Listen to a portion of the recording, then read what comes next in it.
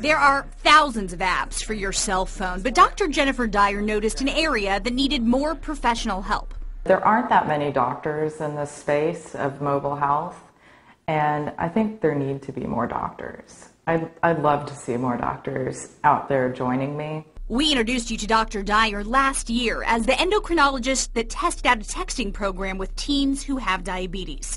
She's recently taken a leap of faith, leaving Nationwide Children's Hospital to create a diabetes application for smartphones. She calls herself the EndoGoddess. The app is inspirational, with quotes posted. They need to hear you are not alone.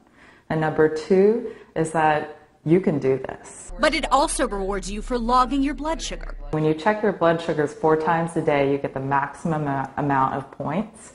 And whenever you develop points within the week, then you get to download a song on iTunes. So they sent you that blue one the other day. Yeah. Dyer is working with Short North IT developer eProximity. With a phone, it's really great because users are walking around, whether they're at the grocery store, whether they're at work, or whether they're hanging out with their friends, a little reminder can pop up and say, hey, did you check your glucose? We tested the app out on a self-admitted phone addict, Emily Troiano, who's also the first to admit managing her diabetes isn't easy. Some days it can get very discouraging. Troiano loved the fact you can log your blood sugar and email it. If I had my doctor's email address, I could actually send it to him, which would be good. But she'd like to see a tool on the app to help diabetics at mealtime. The only thing I'm not finding is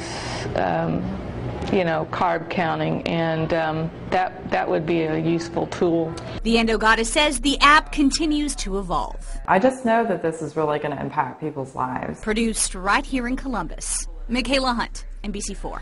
Oh, here? On your desktop, yeah. We've already done some screenshots of it.